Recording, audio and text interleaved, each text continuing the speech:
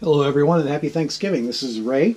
I recently posted some code on cockpitbuilders.com which is getting a lot of interest, and that is Teensy code for a wet compass for Teensy 3.2, but I imagine it could probably work with any microcontroller. Currently I have this interface to X-Plane, and it's pretty simple. It's something I've been wanting to do for a long time, but just never got around to it, and was kind of afraid to tackle the whole zero crossing issue when you pass true north. As you get closer and closer to north from the west side of the compass, you'll get to 359, and then suddenly you've got to reset everything to 0 and continue on your turn through 30, 60, etc. So found a couple snippets on the internet to help guide me through that. But let me take you through this real quick. First thing we're going to do is walk you through what I did.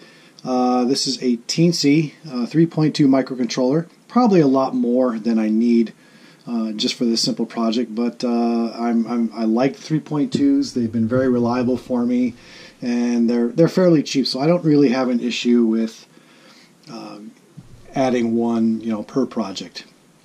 This is looks like I can read it here, Precision something Inc. Lockheed blah blah blah. It's just a typical vertical card wet compass. I really like this style, but you can pretty much do anything you want with this because it doesn't really matter. So we're going to go ahead and take it apart, and there we go. Take some screws out. On the back here you'll see a stepper motor. These are typically used in automotive applications for your speedometer and RPM gauges and things like that.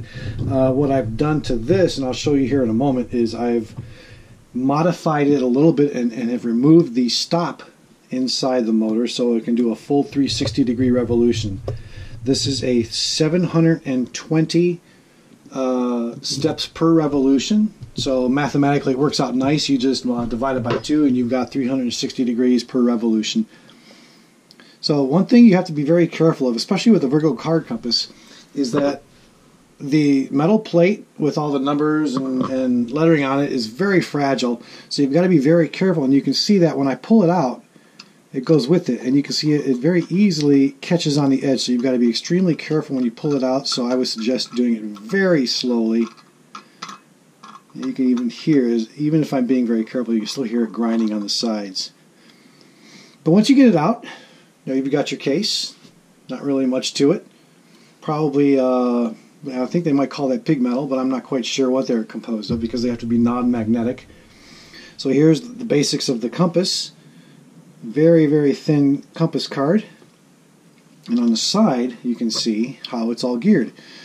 Typically what you would see in here is a little bar magnet mounted vertically, which drives this gear, which in turn turns the compass card. All of that's been removed, and I've essentially done nothing more than super glue a screw here on the end of it, some heat shrink which attaches it to the stepper motor shaft.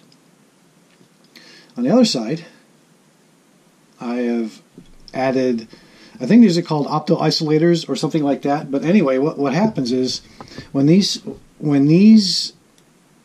things sense a break in the light from the transmitter to receiver, they'll output either a 1 or 0 according to however they're programmed.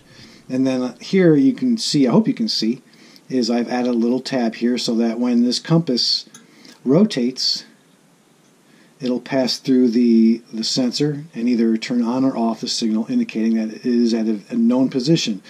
Once you get the compass to a known position, then you can slew your compass card to true north, so you have a known starting point. Pretty simple. And then of course on the back you've got your stepper motor and the wires coming out for the sensor, all wired into the Teensy 3.2.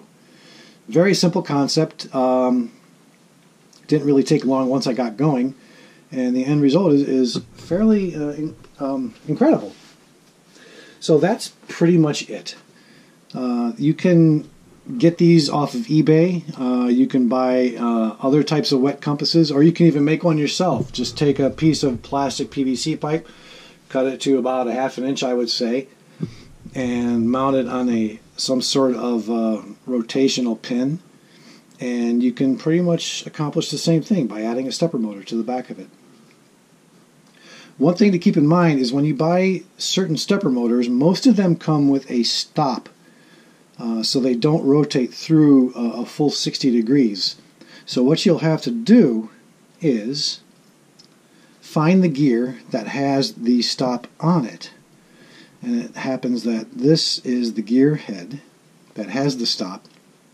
And I don't even know if you can see this in the video, but right here is the little piece of plastic that you can just take a little tiny X-Acto knife blade and cut that off right there. So that renders the gear so it rotates through the full 360 degrees. Don't forget the other pieces that you need to keep around, and then just simply put it back, and holding the gear in place from the outside like that, simply line everything back up like so, and if you're lucky, everything will just snap back into place like that. This might take some trial and error. I wouldn't be surprised if you have to do this a few times to get the hang of it. But that is how you modify one of these stepper motors so it rotates a full 360. This one, as you can see, I did not turn that, or I did not trim that little piece of plastic off, so you can see it will stop at the point where it limits itself to about 350 degrees, I would say. So there you have it. Leave your comments below, and I'll leave some links to the websites where you can pick these up for fairly cheap. The compass you can pick up off of eBay.